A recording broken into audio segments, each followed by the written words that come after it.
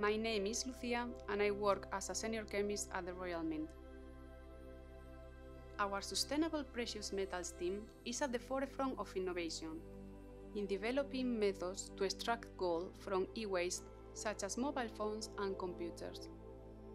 First, we take the circuit board and sort through them. We then put them into the solution to detach the gold.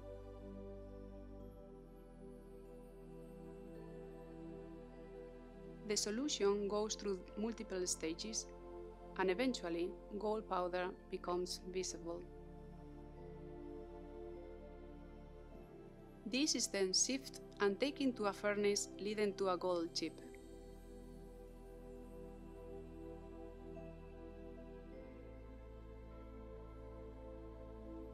This gold is used in all gold pieces of jewellery for 886 by the Royal Mint, manufactured on-site in Wales.